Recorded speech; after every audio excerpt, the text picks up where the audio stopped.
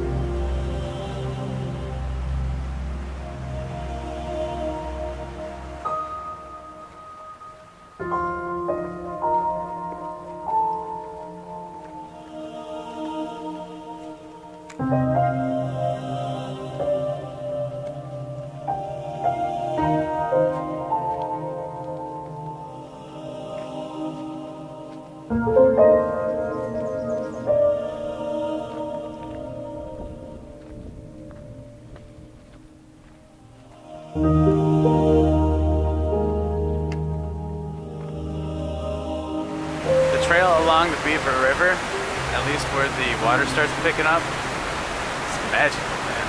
It's magical out here. Look at all this. Look. It's magic forest.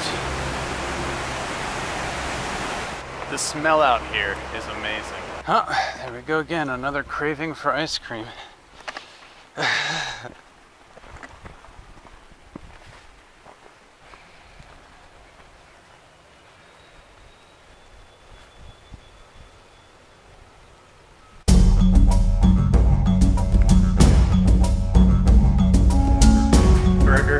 Pizza, hot dog, ice cream. Let go! Okay, that climb was pretty tough. But usually with climbs comes the view. And of course, the camera never does it justice because it looks like it's the sky. We have big wide open Lake Superior right there.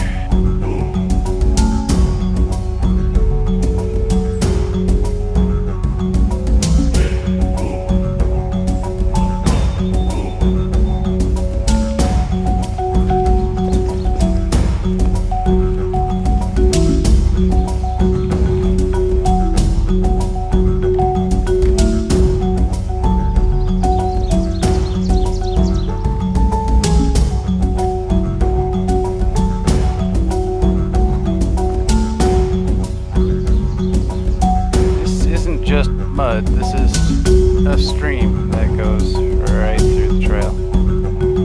I'm not sure what you would call it, but flock of eagles that keep flying above me.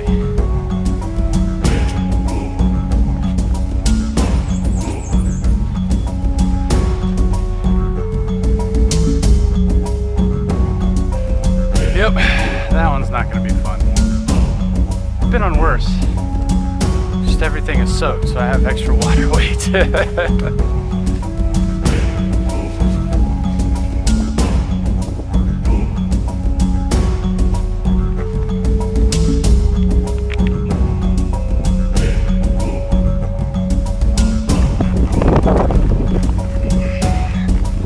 That is indeed Silver Bay. Food.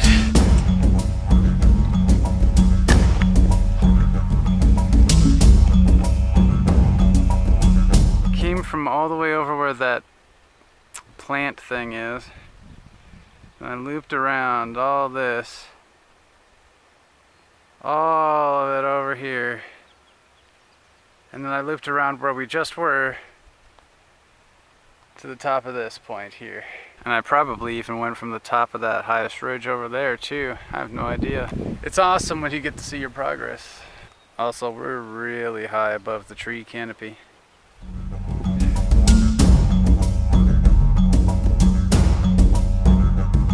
See the clouds rolling in. Seriously guys, I need to get a different pair of shoes. I don't like these ones anymore. Trekking poles are holding up great though. They're keeping me up on my feet. I would also like to point out that if I slip, like I have been slipping in the wrong spot up here, I'm dead. Guys, we made it to normal ground. I wonder how long it's gonna last.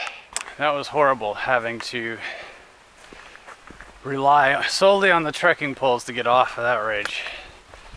These boots suck. That also means that my $30 trekking poles are beating my $300 boots. We're going back up again. You know, I would say that the SHT is better left to section hiking because the path of least resistance here would be through that stuff over there. But instead it brings you up every single piece, every single ridge, because it's not meant for getting from point A to point B. It's meant to look at the overviews or the overlooks that you can see only accessible by foot kind of thing, you know? It's a tourist trail. It's not a travel trail like, you know, back in the old days. Also, there's a cloud rolling in. I can feel it on my skin.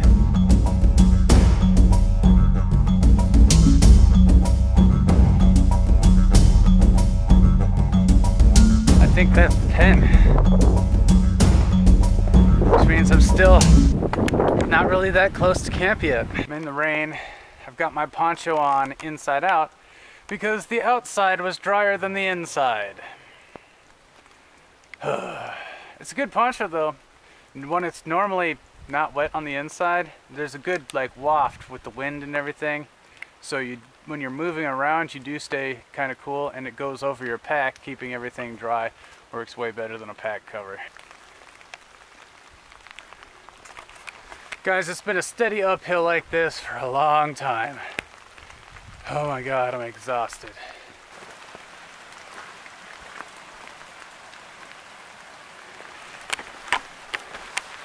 Finally made it to camp.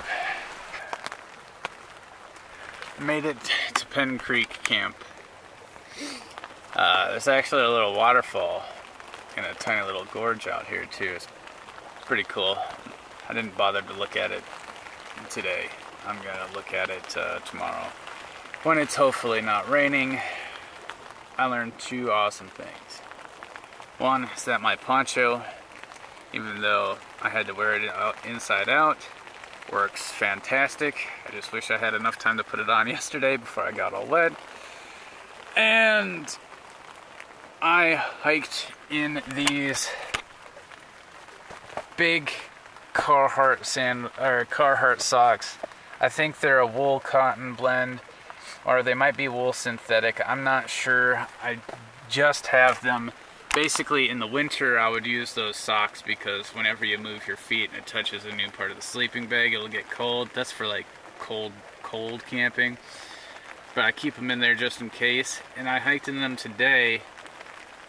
My feet just need a lot of extra padding, and that's why they're getting swollen. Hey, you learn something new every day, don't you? So I get to resupply tomorrow. I'll be eating at Northwoods Grill, or whatever it's called, and resupplying at Zup's Grocery. I've already been in the area.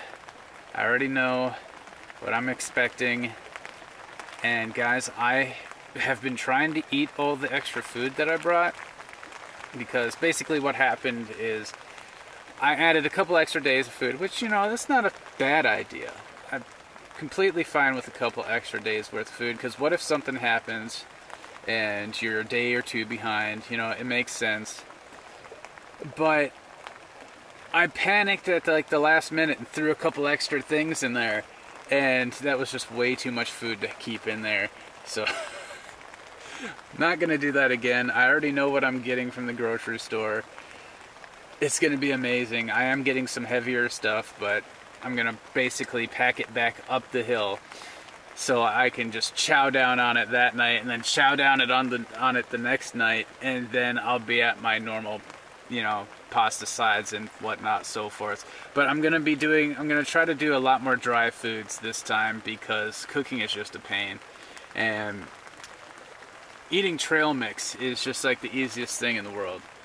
I might get a little extra baggies to keep them in, but you know, just put them in the side pocket. You can eat trail mix as you go, and you're getting the protein and calories and carbs and everything. It's good. The other thing I want to consider is jelly beans. If I can find jelly beans, I'm totally doing jelly beans, because those candy pebbles I got from Gooseberry, they were just so awesome. I'm totally considering jelly beans. In case you're wondering what I was wearing on my head earlier, it's a buff. And it's one of the most versatile pieces of headgear you can have. I was wearing it as a beanie earlier, and my head was starting to get cold, so I switched it to this thing and then turned it into a balaclava, man. Yeah. Why can't it just stop raining? Stop raining.